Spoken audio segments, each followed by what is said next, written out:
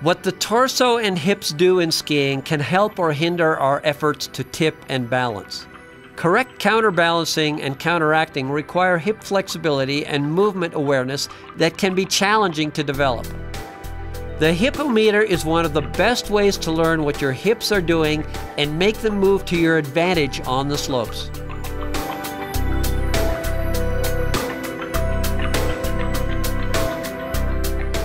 Adjust and tighten the poles across your hips by twisting the straps.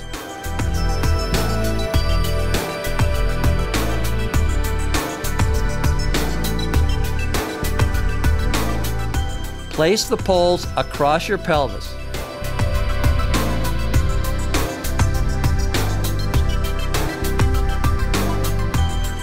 Hold your hands and arms out to the side. You're going to try to keep the poles moving in the same direction on the same plane as the arms and shoulders.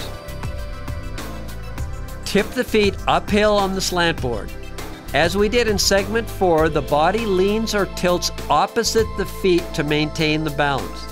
We call this counterbalancing.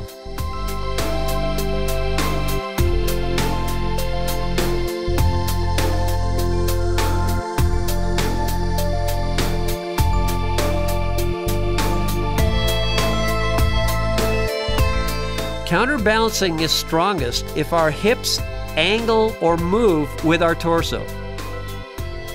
Just as the free side shoulder is higher than the stance side shoulder, see if you can lift the free side hip to be higher than the stance side hip.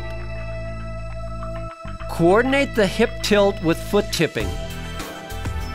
Tip to the little toe edge and lift the same side hip.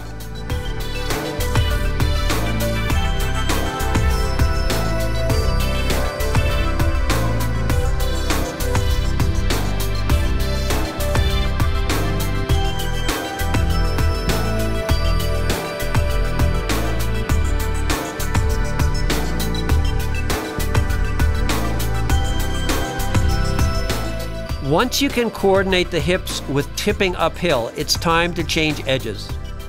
Tip the foot downhill, raise the hip and shoulder on the little toe side, lower the hip and shoulder on the big toe side. Use your ski poles as shown here to access what your hips are doing. Your poles will give you a much better idea of what you are doing with your hips than the normal sensory feedback.